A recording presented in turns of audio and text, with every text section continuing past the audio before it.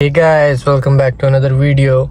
So today I'm sitting in Lexus IS250. It's a 2008 model, as you can see here, and I'm back with the part 2 of our scanner tool video.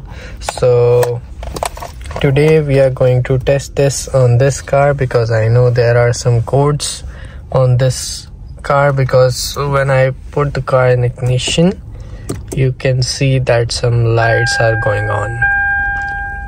So it's only the battery. TPMS airbag also goes after some time, so battery will also go whenever I'll start the car, but the TPMS light, or it says check system light, it remains there.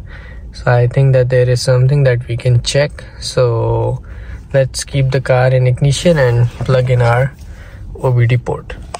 Okay, so this is connected now. Now I'll go, it has two options, one is setup, one is menu. I'll go to menu by clicking enter and then diagnostics. I'll go to diagnostics.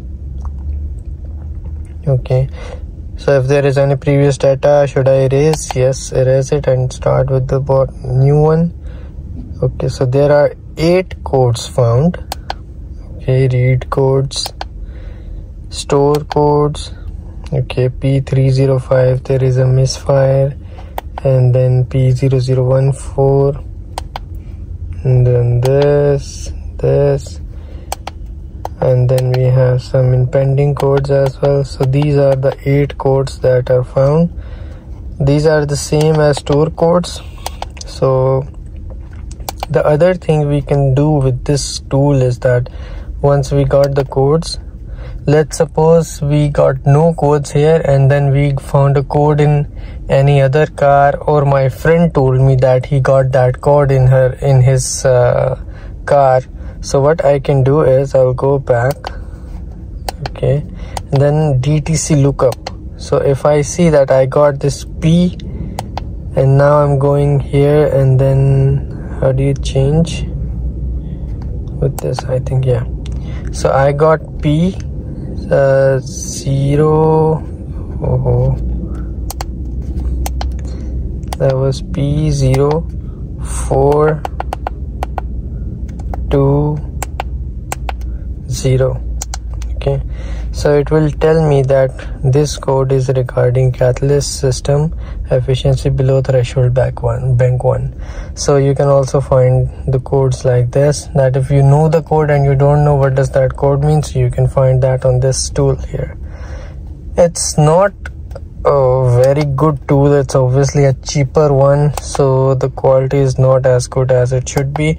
But with this diagnostic tool you can actually reset the codes, you can erase the codes, and let's see, we have this option of erasing the code, so we will just erase the codes. Codes are erased. Again, read codes, nothing. What I will do here is I will shut the car off. Okay, I'll remove the OBD.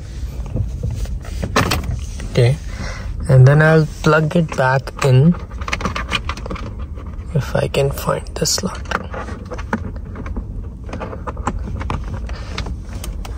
Okay, so I have plugged that in, and now I'll go back to ignition and I'll scan it again and check if I have any codes again. Okay, erase my previous data, no codes. No codes are found. So this is actually impossible, that if your car has a code and then you reset the codes and now you don't have codes again.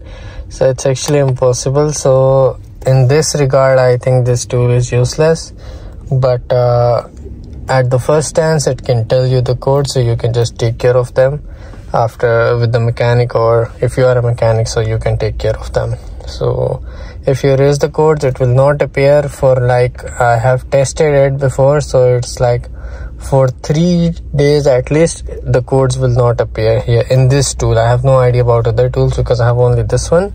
So the codes will not appear for 3 days, and then the 4th day everything will be back.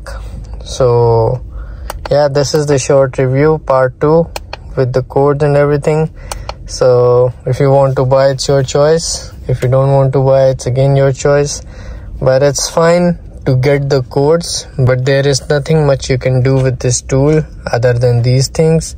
So it's your choice. If you like it, just buy it. If you don't like it, don't buy it. Its link to purchase will be in the description, so you can find it there.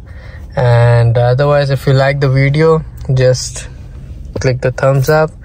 And if you haven't already done, please subscribe to the channel for more videos.